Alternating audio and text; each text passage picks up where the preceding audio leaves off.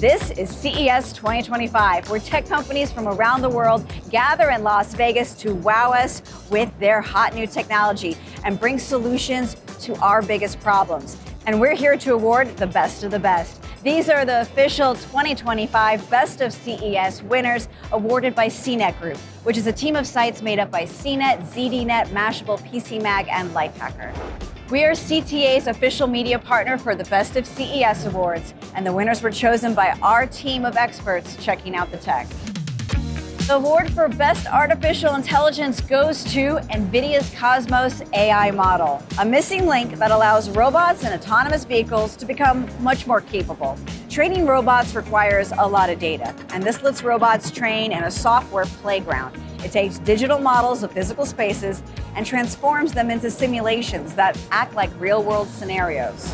For transportation and mobility, Honda takes the win with its 0 Series SUV and 0 Series sedan electric vehicles. These look like they're straight out of a science fiction movie. It has a battery that can charge in 15 minutes, and the vehicle is also powered by a new artificial intelligence chip. These are prototypes, but Honda says the final designs are close to what we see at the show. No pricing details, but the plan is to launch these vehicles in North America in 2026.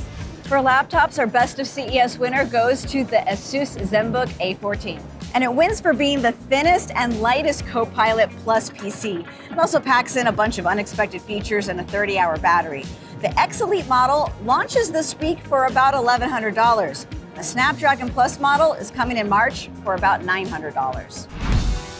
CES always has plenty of televisions, but the one that looks best to our experts is the LG G5 OLED.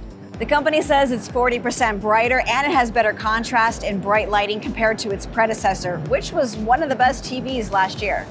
For smart home tech, we are giving a hand to the robot that gives you a hand, Roborock Saros Z70. This robot vac and mop hybrid has a folding arm and claw to pick up stray socks and other small items in the way. The camera system is able to identify various objects, and in demos, we saw it fetch balled up socks and place them in designated areas. No price shared, but it is scheduled to arrive later this year. In the sustainability category, the award goes to Flint's paper batteries. This startup company from Singapore developed a scalable solution to traditional lithium-ion batteries. The key component here is cellulose, but it is flexible. It can be as small as a coin battery. And when these batteries are no longer needed, it can decompose in 6 weeks. The company recently secured $2 million in seed funding to run a pilot project this year.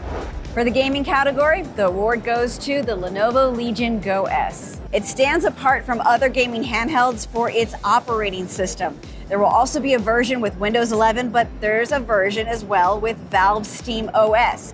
That makes it the only portable gaming system that officially runs Steam that isn't from Valve. That's big news if you want a Steam Deck alternative.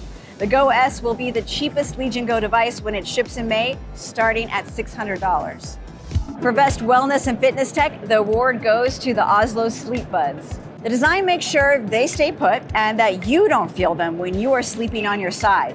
But for $300, it also has several features. It blocks out outside noise so you don't hear someone snoring next to you. It also has biometric sensors that track sleep, an in-ear alarm, a 10-hour battery, and it plays audio. In the mobile category, the award goes to HMD's OffGrid accessory. It's a $200 dongle that lets any Android or iPhone send text messages and contact emergency services by connecting to a network of satellites when there's no cell signal. Although some newer phones today do offer satellite connectivity, this gives the power to older phones as well, which could be a life-saving feature in some cases. The catch is that it requires a subscription to HMD service, which starts at $80 a year. For the category of privacy and security, the award goes to the Ultraloq Bolt Mission UWB plus NFC. It offers several innovations that make it the most impressive and secure smart lock that we've seen to date. It also can sense your location within inches, and it has the awareness to know which side of the door you're on. There's hands-free unlocking, but also it has backups, like using NFC for tap to unlock entry, and a keypad, and a good old traditional key slot as well. Priced at about $400, it supports a number of smart home systems, and it has a year of battery life. It wouldn't be CES without some oddball gadgets, so the award for Best of the Weird, or Most Unexpected, goes to Kirin's Electric Salt Spoon. This rather large spoon sends an electric current to your tongue to make your food taste saltier. The idea is to get food to taste better without having to add unnecessary salt to your diet. When our team tried it, folks said they could detect a slight difference, but results may vary. It's available for sale now in Japan for 19,800 yen, which is about $125. So what's the best overall winner of CES? The choice for the team was clear. Nvidia Cosmos takes the top award. It demonstrates the biggest and boldest ambition for how tech could impact people and communities in the years immediately ahead. The biggest gap keeping robots and automation from becoming more useful is training data, and Cosmos uses generative AI to fill that gap. Congratulations to all the winners. There have been so many fascinating products, so I hope you can check out all of our coverage on our sites, CNET, ZDNet, PCMag, Mashable, and Lifehacker. Thanks for watching.